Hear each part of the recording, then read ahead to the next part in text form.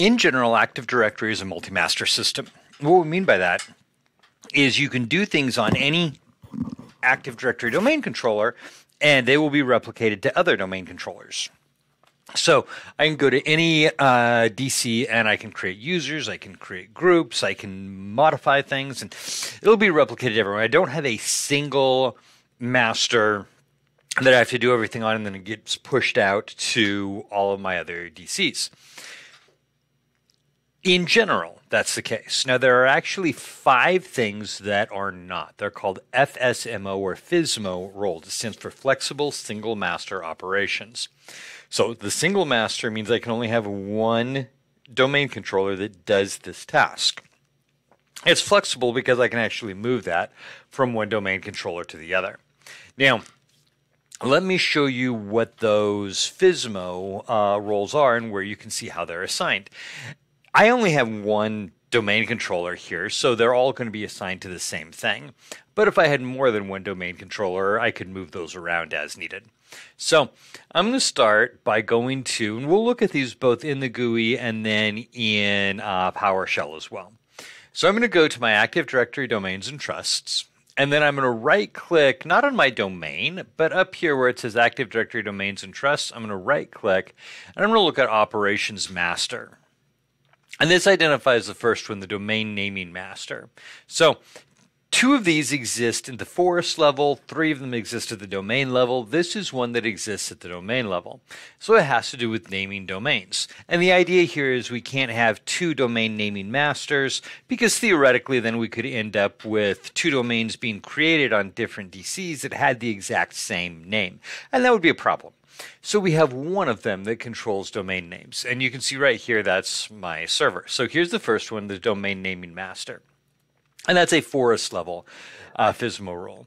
Now let's go to Tools, Active Directory Users and Computers. And then now we're going to right click on Dalton.local. And we're going to look at Operations Masters. And here we're going to see 3 more. The RID, the PDC, and the Infrastructure Master. So the RID is the relative identifier. It hands out, so all accounts are tracked using an SID or security identifier. So the RID will put groups of these together and hand them out to the different domain controllers to assign to different accounts that are created on that domain controller. And the idea here is if this one parcels out blocks of them to different domain controllers, then we can guarantee that no 2 domain controllers create an account with the same SID. So this is per domain. It happens at the domain level. The PDC is the PDC emulator. It emulates the functions of a primary domain controller for pre-Windows 2000 clients. Obviously, this is something that is for backwards compatibility. The infrastructure master ensures consistency of objects for inter-domain operations. And again, this exists at the domain. So these 3 are in the domain. And notice here I can actually change any one of these 3. So these 3 are my domain FSMO roles. And then I have that one that we've seen in the forest. Now, the other way we can look at them is going to be in PowerShell. Notice, by the way, I've only showed you 4 of them so far. So let's start with this. Let's do get AD, and actually that's going to be really hard to see.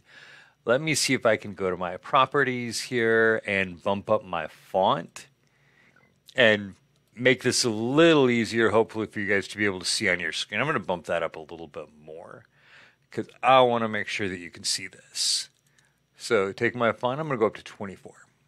Okay, so I'm going to do the command get AD. Actually, let's do get AD domain first.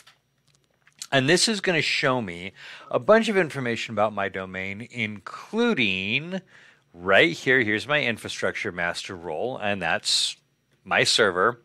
I have my PDC emulator role right here. And again, I only have one server, so it's all going to be the same thing. And then the RID master.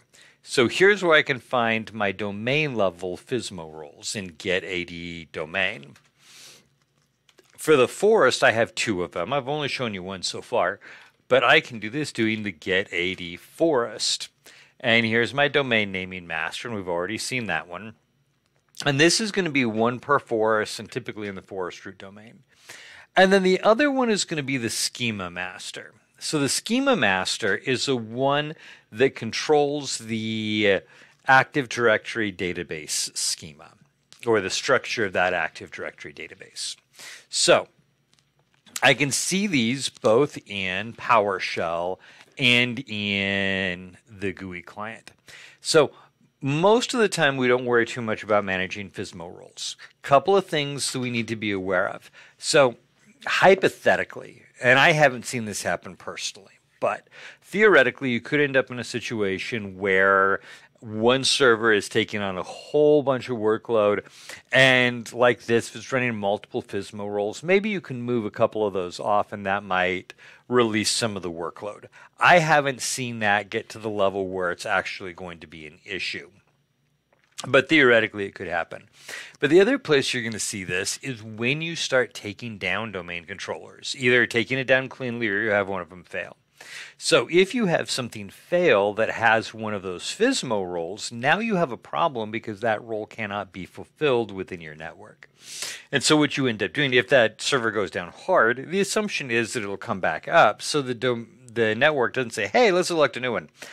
They wait for that one to come back online. If it's not coming back online, then what you do is you need to change that whichever server has that role. So if it went to a server that went down, then you need to say, okay, you other server over here, you take on that role. And that's where that change function comes in that we saw inside the GUI. Typically, if you're taking a domain controller down, you don't just turn the thing off. You need to demote it. And when you demote it, it will look to see if it has any FSMO roles. And if it does, then it will move those off to other servers. And that keeps that problem from happening. And that's the way you should do it. The way you demote that, by the way, is you'll go to Manage, Remove Roles and Features. And I'm not going to go through this whole process, but I do want to show it to you real quick. You're going to go to Active Directory Domain Services, uncheck that, say Remove Features. And then it's going to look and say, hey, I can't do that because I'm currently functioning as a domain controller. The Active Directory domain controller needs to be demoted before the ADDS role can be removed. Here's your link to demote your domain controller. And that will move off any of those FSMO roles to other servers and make this process a lot cleaner. And then if you're doing the very last one, go ahead and go one step farther. You can say, hey, force removal of this domain controllers. That's normally not a good scenario. Or you can say, hey, this is the last domain controller in the domain. If it actually is the last one, then it won't try to move anything off. It will just shut down the domain entirely. All right, cancel that because I want to keep this. All right, so there you go. A quick introduction to viewing and maybe a little bit of managing Active Directory FSMO roles.